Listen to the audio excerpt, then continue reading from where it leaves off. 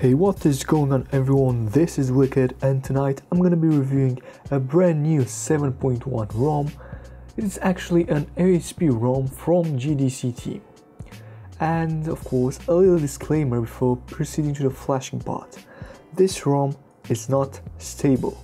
It is not suitable for daily usage. It still contains major bugs like video camera not working. Camera worked a couple of times really well until it broke down. You may be wondering, well, Wicked, you reviewed a 7.1 ROM already. Why is it necessary to do another video? Well, being AOSP, this ROM comes with Substratum theme engine, which means you can turn your device from this to this in a couple of minutes. More about the performance, smoothness, and why not features of this ROM you'll be finding out in the following minutes. So, without further ado, let's get into the flashing part. In order to get this ROM running, the first thing you'll need to do is getting into recovery. I strongly recommend making an Android backup before installing this ROM. In case you won't like it, then you'll be able to restore your previous configuration without a miss. Better be safe than sorry. Moving on, making a full wipe is a part of my day-to-day flashing step, especially when upgrading from an Android version to another one. After you're done wiping your device, click back a couple of times and then click install. Select the storage where you place the ROM, the GApps package and the Theme Blackout GApps package, and of course then search for the rom.zip, which is the main file you need to install, and of course swipe to install it. After you finish flashing the main ROM, click back and then flash the GApps file. This will take some time depending on what type of GApps package you downloaded. After you flashed it, then finally install the Theme Blackout GApps, which will help Substratum module to theme your all your Google apps. Afterwards, click reboot and let's check out the boot animation, shall we?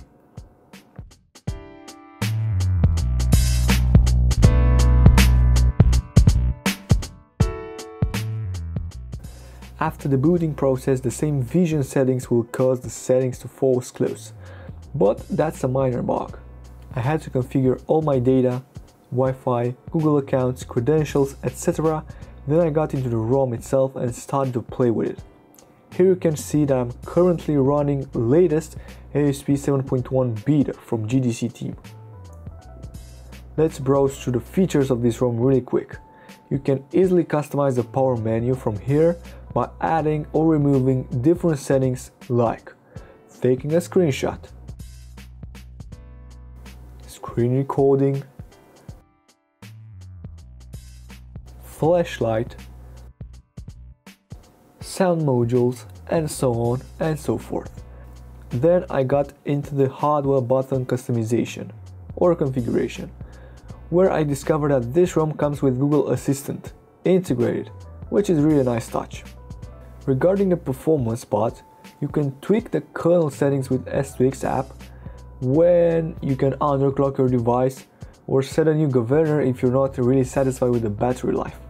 Speaking of battery life, I have to admit I felt it draining pretty fast during my review.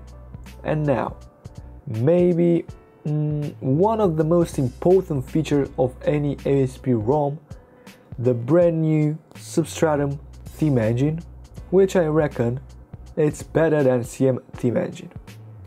Just take a look at how it transforms the device.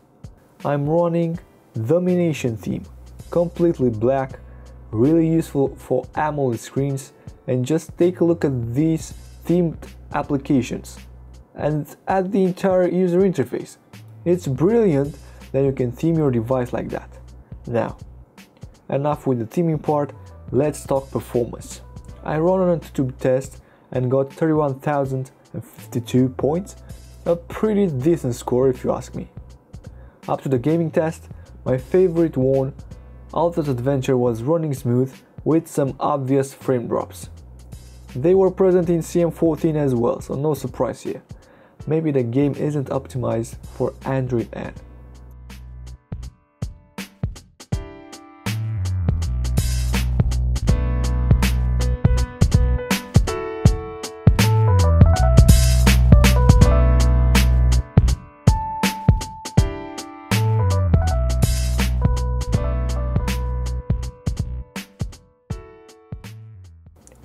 speaking about sensors, all of them were working fine and I couldn't find a problem here. Either way, after playing with this ROM for a while, I had to reboot it once because the tools freeze after installing the Substratum theme, camera crashed after switching to video camera because video camera isn't working on 7.1, and the only way you can use it again is by downloading Open Camera from Google Play Store and hope it won't give you the can't connect to camera error. Most of the other features Android N comes with on my Galaxy S4, and of course in the same time on your Galaxy S4 you can find on my other Android 7 and 7.1 videos. You can find out in the cards right there in the upper corner. That was it for today, guys. I hope you liked my video, my review. If you did, please make sure to thumbs up and subscribe right down to my channel.